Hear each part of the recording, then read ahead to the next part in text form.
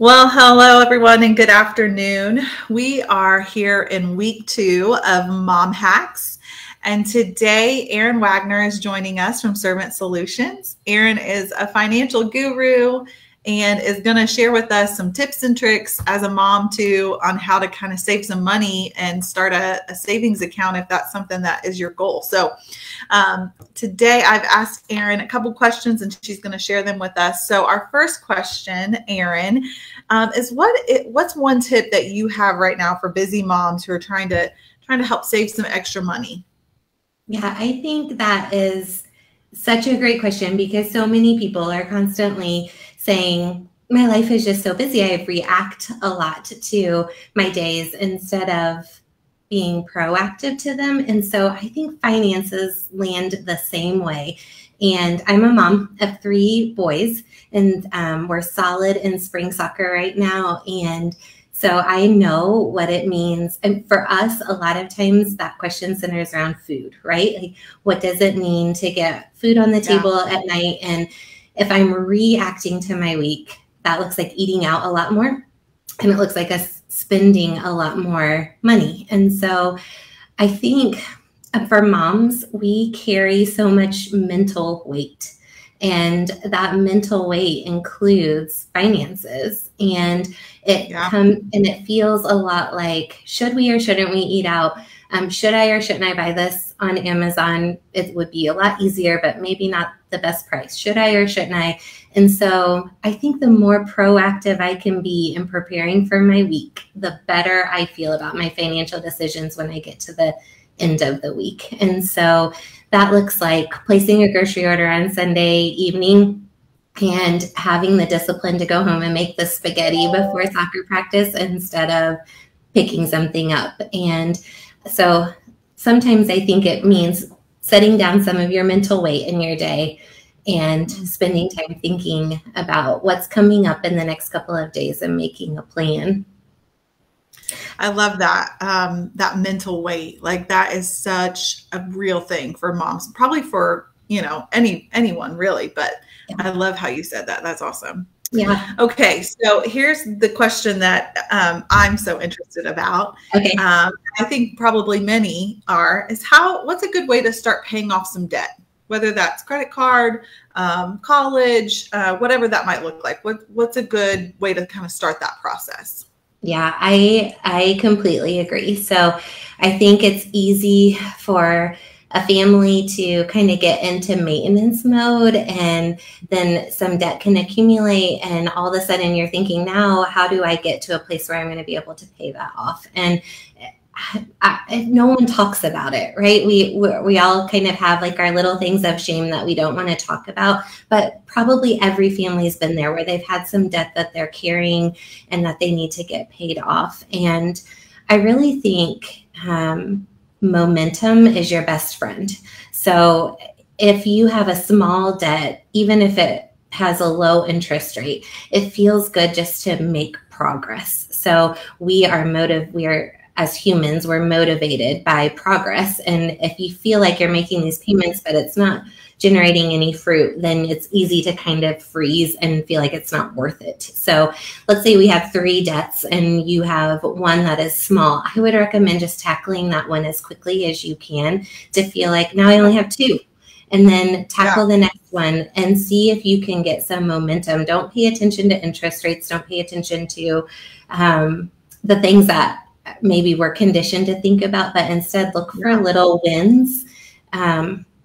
The other thing I would say about debt is, and my mom preached this to me growing up, was always pay just a little bit more than what it asks you to pay. So if my monthly mortgage is $800, then my mom would say, just pay $850. And that adds up more than what you would think. Over time, you can really impact how much interest you're paying. And so it might feel really small, but always, like, whatever that statement says, try to pay just a little bit more, and you would be surprised at how quickly that can create a win for you. Yeah. So ladies, small wins and pay a little bit extra is what I'm hearing you say there. Yeah. Good. Yeah. Is there a good savings app or a financial app that you can download onto your, phone, tablet, anything like that, that you would kind of help recommend, whether that's managing a debt or creating a savings account? Is there anything like that out there, Erin? Yeah, I laughed when I read this question from you because I am the worst at these things. So this is going to be pure vulnerability. I am really great at putting a budget together and then paying zero attention to it. So I'll put it all together and I'll feel really good about myself. And then I just go about my merry way and spend money and I don't go back to it. So I don't know if other people are that way. It seems like that's a common thing that I hear is that people, we have all these really great intentions. We spend this time, we put this budget together, and then we move on because that's what we do. And so I have found Pete the Planner is a financial planner based out of Indianapolis, and I really like him. I like the stuff that he puts out. He's funny and he makes everything really relatable. And he came up with this system and I really like it. It's a little old school, but I think it's really helpful. And I use it and it has helped me a lot. And it's a highlighter method is what he calls it. And all you do is you print your bank statement and you print your credit card statement for the month. And then you have 4 highlighters. And you're going to highlight different things on those statements. One of the main ones is to highlight your fixed expenses, things you can't do anything about. So that mortgage payment, your car payment, insurance payments, the things that are going to happen no matter what, they're just part of life. You're going to highlight those one color. And then you're going to highlight your income, one color. And then you're going to highlight some of your discretionary spending. So for me, for my family of 5 with boys in my house, food is our biggest spender. And so I'm going to highlight all of our food expenses. And then I'm going to highlight all of our entertainment expenses because these are the areas that we can have some control over.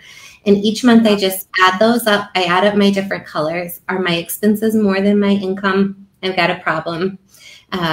Is my food, does it seem like each month I'm spending more on food? I should probably think the next time when I think about eating out, maybe we should just make the spaghetti instead and stay in.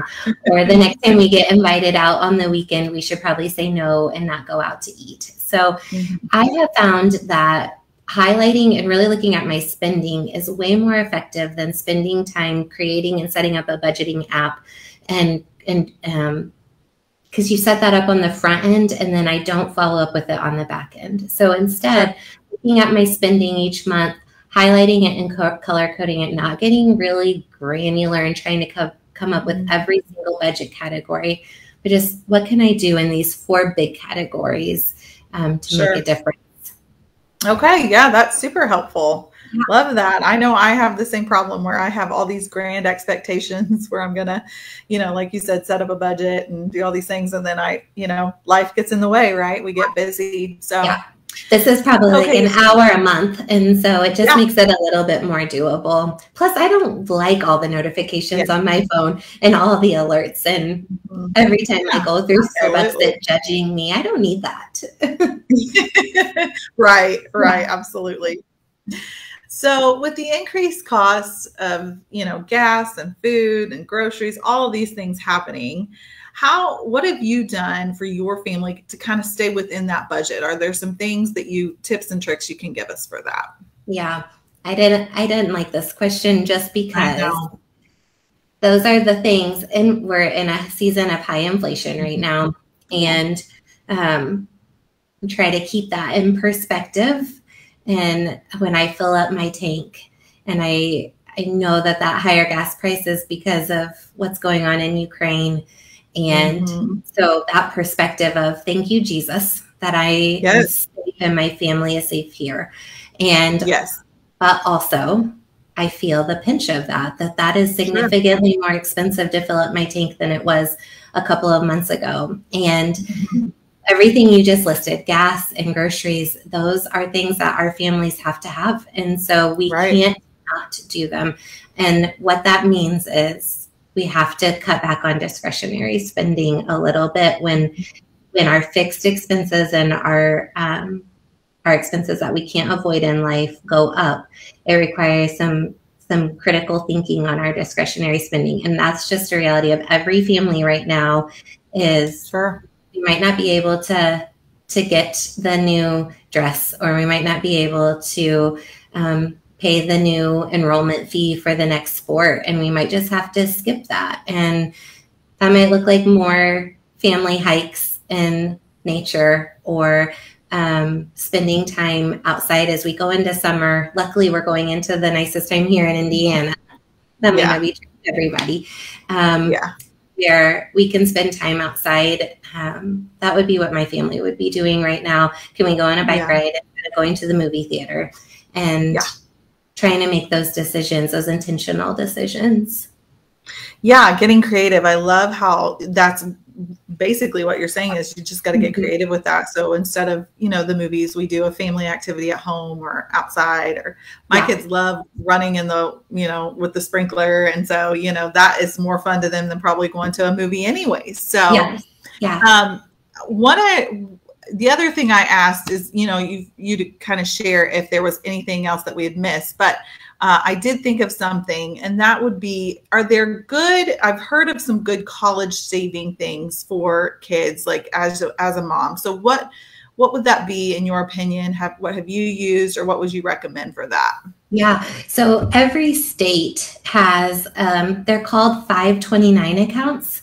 In every state, it's a state regulated, so it depends on state by state. But for Indiana, our 529 plan is really great, and they provide tax credits.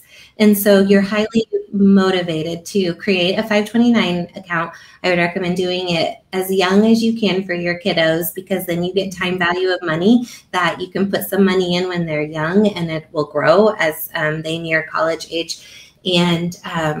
And then on top of that, you can get tax credits. So in Indiana, it's up to a $5,000 tax credit, which is a dollar for dollar reduction. So I'd much rather put that $5,000 in an account for my kid for college than I would give it to the government as a tax. And so looking up a 529 and then Googling 529 in your state will send you to the right place where you can then see what the benefits are for saving for college. But I would highly recommend having a 529. The other really nice thing is that those accounts are portable between your kiddos. So if you save, so we created a 529 for our firstborn, and then knew that if we didn't use everything that was in there, we can just port it to our secondborn and then to our thirdborn. So it's not just tied to your kid. You don't have to worry about, do I have the right amount in there for each kiddo? They're real portable too. And as long as you transfer them to another kid, then you still get the tax benefits. So that's awesome. Yeah, I would definitely recommend looking into those. Okay. Yeah. Anything else that you'd like to share with our group today about finances or budgeting or anything like that?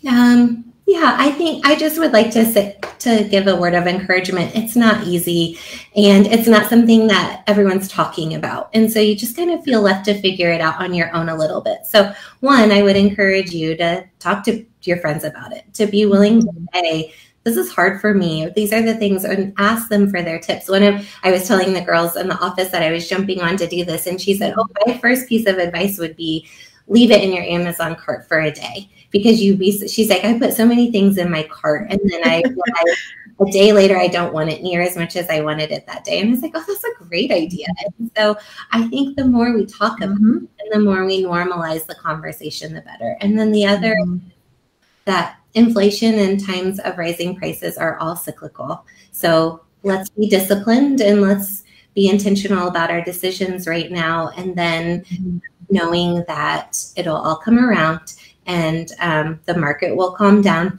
and we'll have periods where these things won't be so top of mind. And so just ride the wave and be willing to ride the wave even when it feels a little out of control right now.